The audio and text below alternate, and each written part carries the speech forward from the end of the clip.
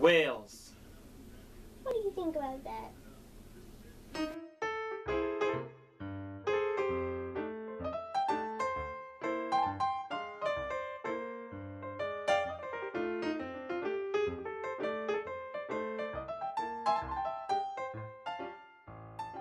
Greetings! It's Saturday morning, March 7th, 2015. Hail Mary, son. Hail Mary, son.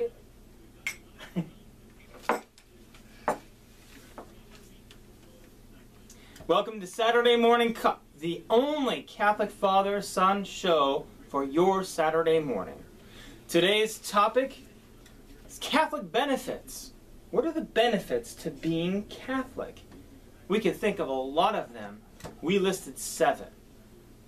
And today's saint is Saint David of Wales. We'll be talking about Saint David of Wales. And then later, for our fun time, we're going to do a little bit of show and tell. Our show and tell is going to involve our Lincoln Logs. We're going to show you our favorite Lincoln Logs set. Believe it or not, there's more than one type of set. We have 2 different types. And we want to show them to you and just show you some of the ways we play around with them. Yesterday we watched Moses. Moses, yeah, we did watch that. Maybe we could talk about that if we get a little time. And our favorite Lincoln Logs are and we get the Lincoln Logs buildings from Dick Pernicki.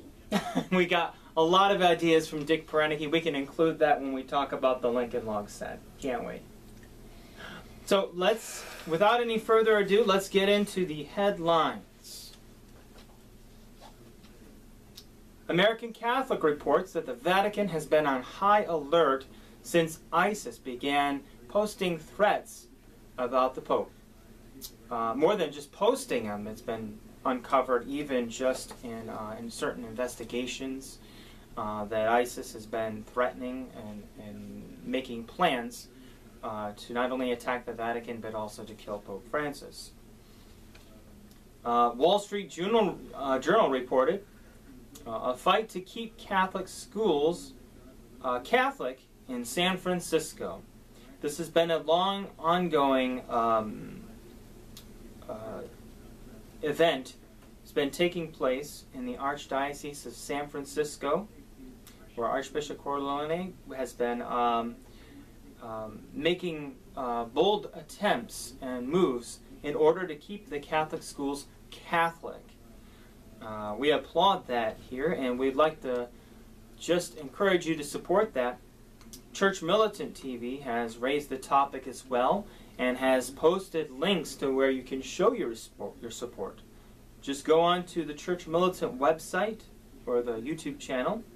In the Vortex episode called San Francisco Earthquake, that clip, click onto it and there's a link to, will take you directly to a website where you can show your support.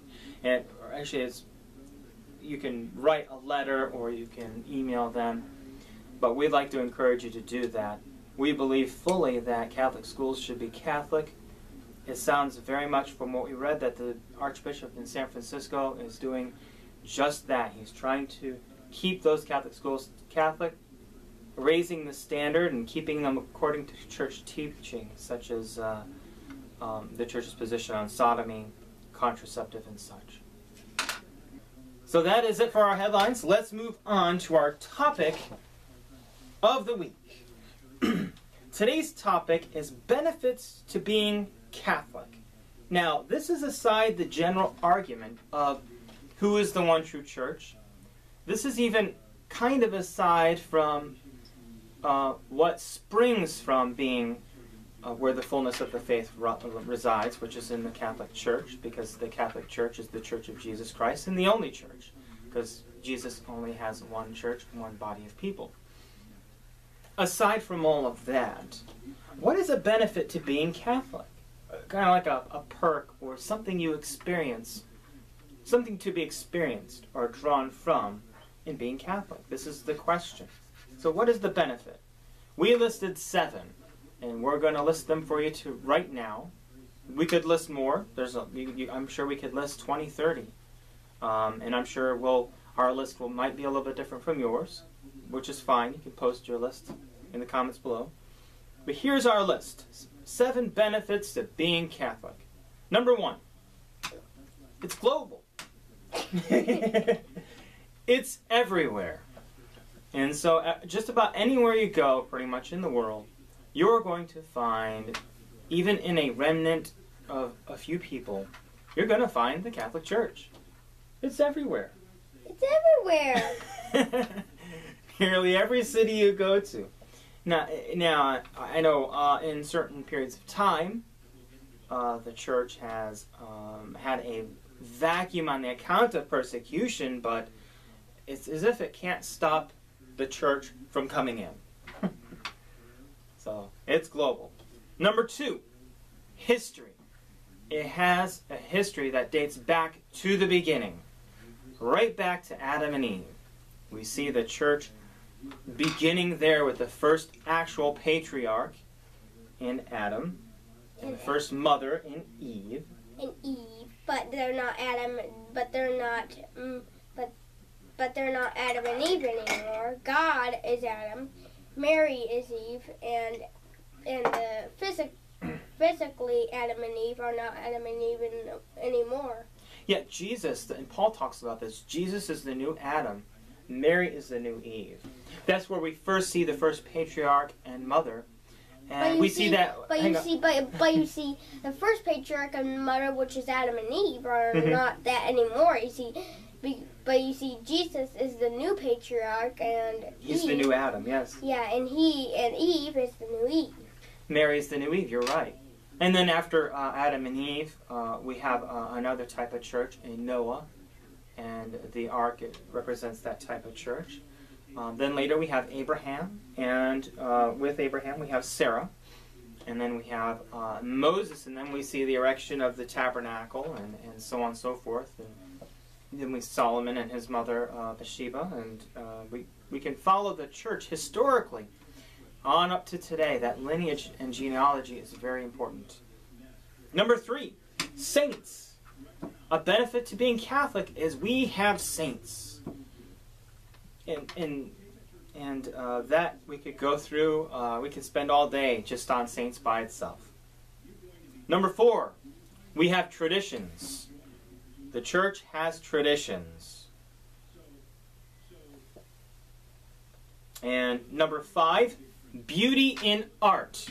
The art of the church is just amazing. We have icons, we have other great works as well. Number 6, the beauty of music. Where else will you find some of the great music that we see in the church? The Benedictine chant and the music of the classical era. And number 7, the moral elevation of the church. We could go on about this one as well, about the defense of life, the defense of marriage. You're not going to find such a staunch defense anywhere else but with the Catholic Church. So those are our 7 benefits of being Catholic. List your benefits and post them below. Let us know what you think.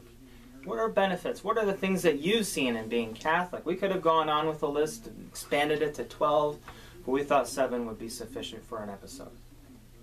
So that is our topic for today. So what do you think? Do you think we missed anything that's really important? What is a benefit that you've found in being Catholic? I think the benefit that I found is the great chanting, the great beauty, the great art, the great beauty in the churches, the great altar that stands by, that's so beauty, the tabernacle is beauty, the altar is a beauty, the inside of the church is just a beauty, but you see, they put it in a front altar, but that's not a beauty. But you see, behind the altar, you see the tabernacle and the great altar and the inside and in front of these and in front of that circle wall is all a beauty of purple. Oh yeah, it is beautiful when you see the altar and everything is that. So let's talk then about our Saint of the Week. Our favorite saint of the week is Saint of Wales. David of Wales. He is the patron of Wales. Let's go ahead and open up the Encyclopedia of Saints. This is our Sunday Visitor Encyclopedia of Saints. And let's take a look at Saint David of Wales. Can you move your hand, please? Thank you, sir. Saint David of Wales. He lived in the 6th century, died 600. Welsh monastic founder and bishop. The son of a local ruler of South Wales, David became a priest, studying under St. Paulinus for several years. He attended the Synod of Brevie around 545, and there he was elected and primate of the church in the region. He founded many monasteries, and while on a pilgrimage to the Holy Land, he was consecrated bishop by the Patriarch of Jerusalem. Returning to Wales, David convoked the Synod of Victory that effectively ended the Pelagian heresy in the British Isles, and that was important. One of the primary functions of a bishop and priest is to fight against heresy. He died in Nineveh. David's cult was approved by the Pope Callistus II, and when we use the word cult here, we're not talking about it in a negative term, we're talking about just a following. His feast day is March the 1st. So St. David of Wales. I find that fascinating because my grandparents immigrated from Wales, came up through Canada into Michigan, where I reside today. I was born and raised. So on my dad's side, we are 100% Wales, and that's part of the reason why we chose the saint for our Saint of the Week. So you have Welsh in you. Yes. You have descendants that come directly from Wales, and we benefit from this saint directly. Then why do we speak English? Because we were born in America. Now, let's get into our fun time. Our fun time, we're going to do a little bit of show and tell with our Lincoln Logs. We're going to show you both of our sets, and we'll talk about that during that time. So let's roll that clip. Roll the clip. Hi, my name's Baruch. Today we're going to build some Lincoln Logs. Here's the round ones. These are standard round ones. This is a splintering together of a Lincoln Log set and a Fun Club wood building set. Let's open the box and see. We have the various lengths. We have the single ones, the double ones, triple ones, and this is the Lincoln Log one. You can see it's got the ridge. This allows them to come together without rolling, versus the Fun Club one, which doesn't have the ridge, it's completely round, likes to turn. Now, I like the Lincoln Logs better. You can see it's much tighter. Now, those are your standard logs. Now let's take a look. Here's another set of logs we got, but they're more square.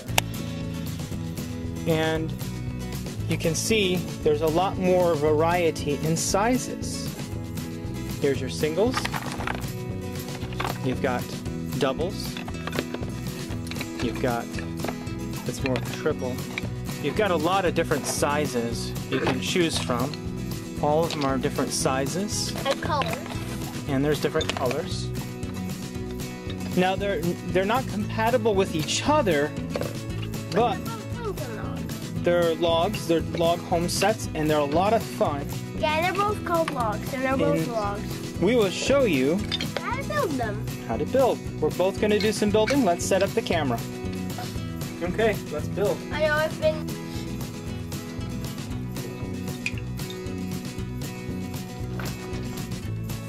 How do you think of my cabin?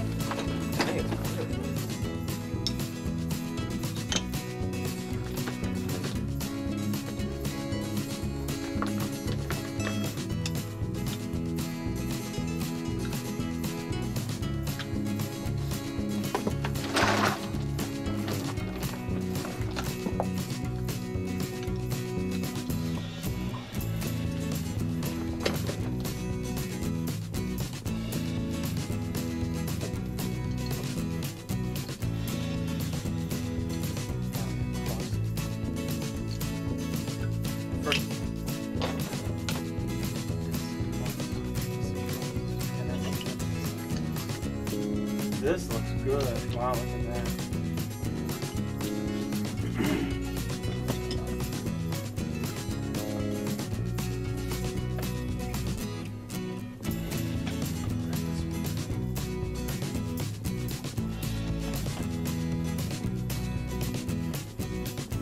Voila! Yeah! Okay, here we go. Hello guys, this is my cabin right here. That's my dad's cabin. Here, let's go with your cabin first. What you got here? Well, I got windows. I got a door over here. Let's take a look. And Hard I to got a see. roof over there. And this is the roof. And if you can see in the peak of the roof, I don't know, but you can see the whole ground. Very nice. And here's my cabin. That's a window. And there's another window. And there's the door. And you can see the roof. They both look real nice. Very simple cabins, right? Yeah. All right. Well, goodbye. And that is one of our favorite thing to do, is to build Lincoln Logs, and we hope that encourages you. Fathers out there, just if you don't have a Lincoln Log set, you should get one and build it with your kids, because it's so much fun. It's one of my favorite things to do, to build Lincoln Logs with my boy. Right? Yep. Okay, so that is it for our episode. Let's go ahead and pray. You ready? Yeah. So. Oh, I forgot to draw a star. Oh, is that Mary? Yep. That's a nice picture of Mary. That's Our Lady of Guadalupe. Our Lady of Guadalupe. Wonderful. Can we talk about that right now? How about, let's talk about it in the after episode. What do you say? Yeah. Okay. It'll be an extra. Yeah. Can you put that down so we can pray? Okay. Okay. In the name of the Father, and of the Son, and of the Holy Spirit. Amen. Have mercy upon me, O God, according to thy loving kindness. According to the multitude of thy tender mercies, blot out my transgressions. Lord, grant me the strength to greet the coming day in peace. Holy Mary, Pray for us. Saint Joseph, Pray for us. glory be to the Father, and to the Son, and to the Holy Spirit. As it was in the beginning, is now, and ever shall be, world without end. Amen. So, thank you for liking our videos and for subscribing to our channel. You can find us on Facebook, Twitter, WordPress, and YouTube. Make a comment below. Tell us what you think. And that will be all. We'll like to have you there, and we'd like to hear from you. So, until next time. Be good children of the church. God bless.